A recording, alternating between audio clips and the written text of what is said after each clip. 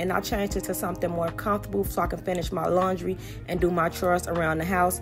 I had so much to do tonight. I had to edit, work on my website, cook, clean, all of that, getting ready for 2024. So I went on here and got my night started, and I cooked dinner. I made lamb chops. Now I sear mine on both sides, and then I put it in the oven on 350 for about 10 minutes. And y'all, this make my lamb chops come out so tender and juicy. So I went on here and poured me some wine, made my plate, and of course I made Kaylee plate, but I made it off camera. And I chilled the rest of the night. I sat down, ate my food, and watched me some Netflix. How y'all day went?